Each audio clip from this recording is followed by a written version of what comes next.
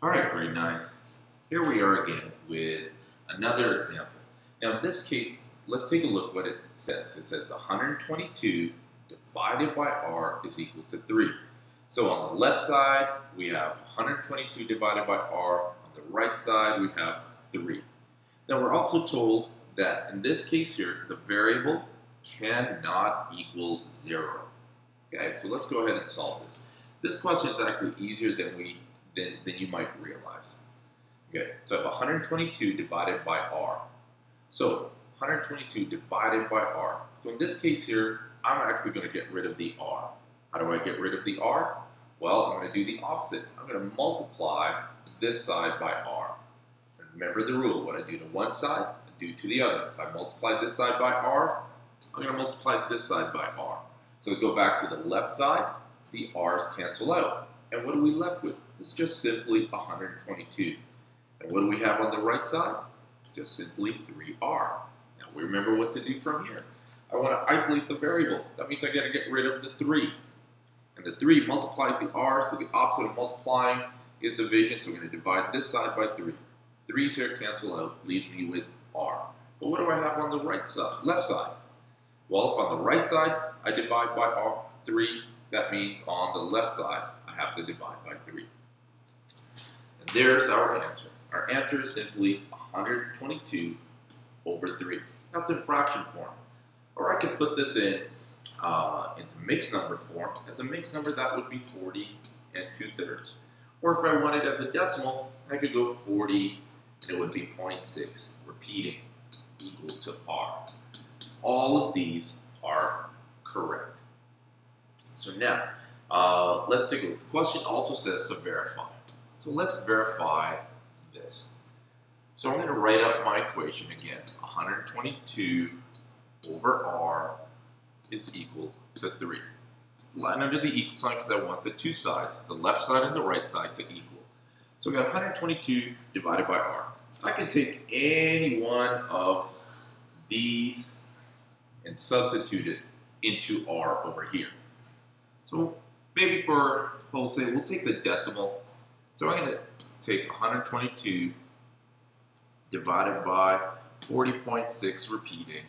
And if I do that on my calculator, I'm going to get an answer that's something like 3.002 something. Now, is that close to equaling 3? Absolutely.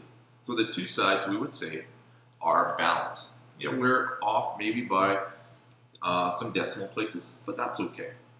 All right, another way we can do this is I'm going to take this, I'll erase this, okay, and we'll try it doing in fraction form.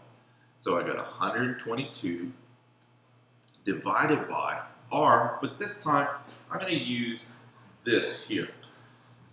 I'm going to say 122 divided by 122 over 3. So now we're dividing fractions.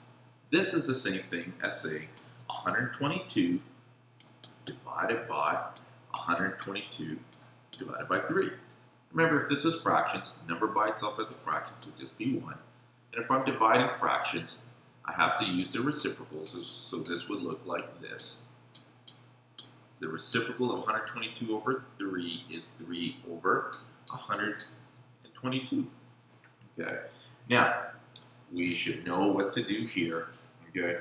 If I take a look, I know that if I do my math here, these will cancel out.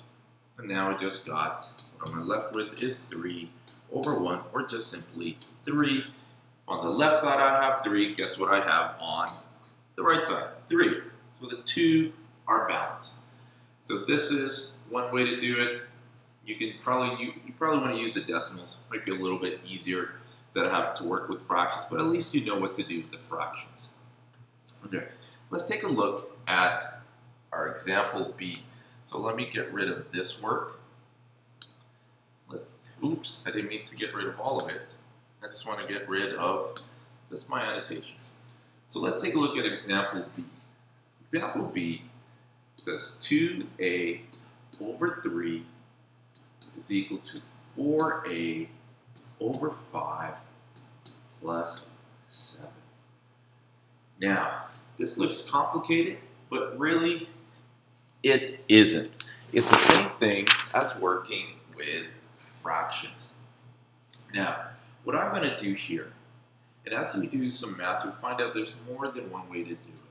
So in this case here, I'm going to just work with fractions. I could change these to decimals and work with them in decimal form, but I'm going to work with them in fraction form. The process is still the same. I need to group my variables together, group my like terms together. So in this case, what I'm going to do is I'm going to take this term, 4a over 5, I'm going to take it over here. So that means I have to get rid of it on this side, on the right side. So in order to get rid of it, it's going to look something like this, 4a over 5 minus 4a over 5. And then I still have a plus 7, and I know these will cancel out. And then what do I have over here? Then on the left side, it's going to look like this, 2a over 3 minus 4a over 5. And so now my equation, I know on the right side, it's the 4a minus over 5 cancels out. And so now my equation is just simply 2a over 3 minus 4a over 5 is equal to 7. Okay, because they're in fractions, I've got to work with them like fractions. Okay, so I'm running out of a little bit of room, so I'm going to add another page. So just bear with me.